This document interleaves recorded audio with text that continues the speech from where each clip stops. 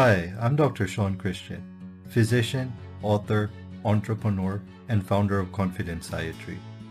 Using my background in medicine and my knowledge of the mind and human body, not only was I able to increase my self-confidence, but I was able to help other people with their confidence and personal development journey as well.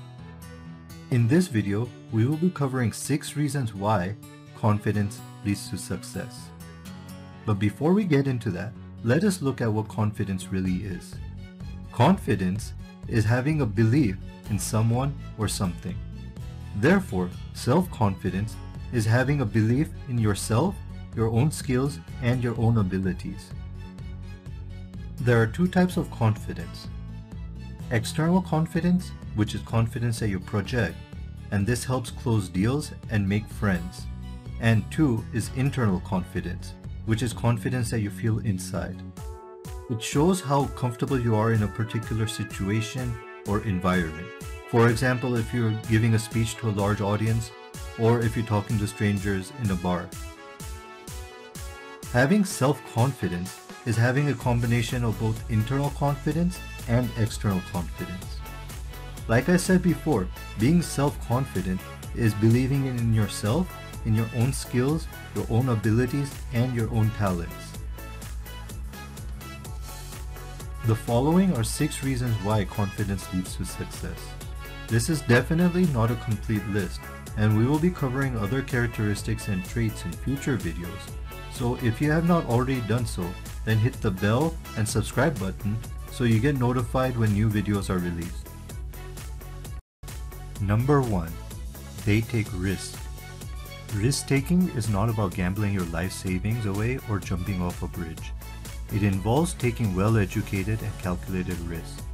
Confident people are not shy about coming up with new ideas and trying them. They always take calculated risks because bigger risks result in bigger rewards. When a competition is hesitant to even attempt a risk, confident people are the ones who are taking the risk, and this gives them the edge. Number 2. They listen more. By listening and allowing other people to talk more, confident people can gather information and learn. They also ask open-ended questions, which allow other people to talk freely. This comes in handy when they are making sales presentations because they can tailor their product specs to their customers' needs. Listening more also allows them to understand the requirements for any tasks that are given to them. Number 3. They effectively communicate. This goes hand in hand with listening more. Communicating effectively with confidence is not about being loud. Effectively being able to communicate involves using the correct tone of voice, eye contact, and body language in the right environment. When speaking with confidence, the voice should be a low-pitched voice with smooth cadence. In other words, do not bounce the pitch around by going from high to low to high. Confident people also speak up and stand up from themselves and their beliefs. They also avoid filler words such as like, etc. People who speak with confidence are ones who get promoted more and close more sales because they speak with authority. They are confident in their knowledge and what they are saying. Ask yourself, who would you rather buy a product from? Someone who does not know the specs of the product and struggling with the sale, or someone who is confident in knowing everything about the product? The same applies if the same 2 salespeople were up for a promotion. The one who is confident is the one who took the initiative to learn everything possible about the product.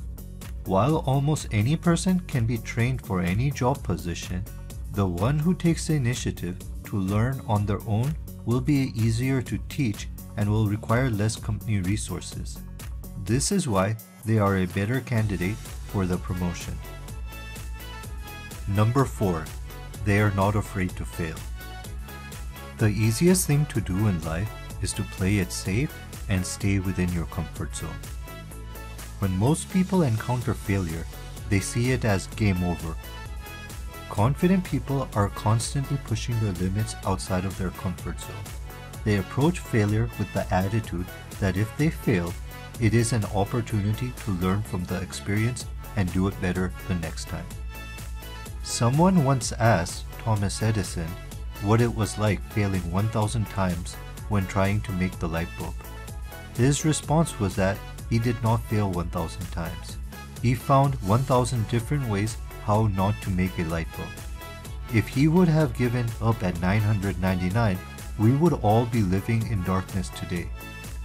Because of people like Thomas Edison who are not pulled down by failure, we have all the advances in technology, automobile, and the medical field today. Number 5. They take massive action. Although taking massive action means doing more than an average person, it does not necessarily mean working harder. If all it took was hard work to become successful, you would see millionaire garbage men, labor workers, etc. everywhere.